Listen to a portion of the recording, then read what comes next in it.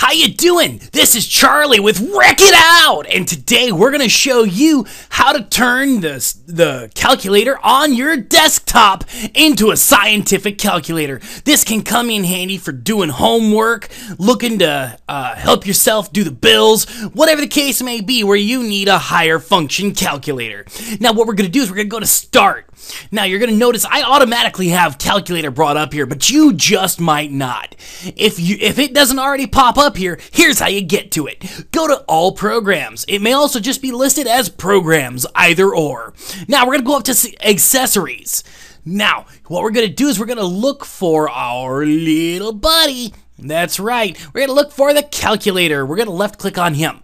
Now that we have him brought up here, we're going to go ahead and go to View, Scientific. It also has a couple other very cool modes built into it, like Programmer. Now this should help you go ahead and help you with all your hexadecimal, decimal, binary, so on and so forth,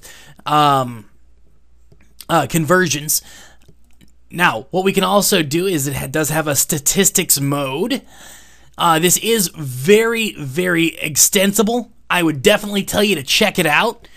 Maybe not a drop-in replacement for a physical calculator you can smell, touch, taste, and feel.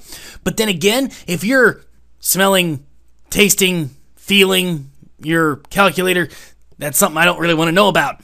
But I digress. That is how you change your calculator from standard to scientific here on Windows. If you have any other questions, comments, matters of concern, leave them down below.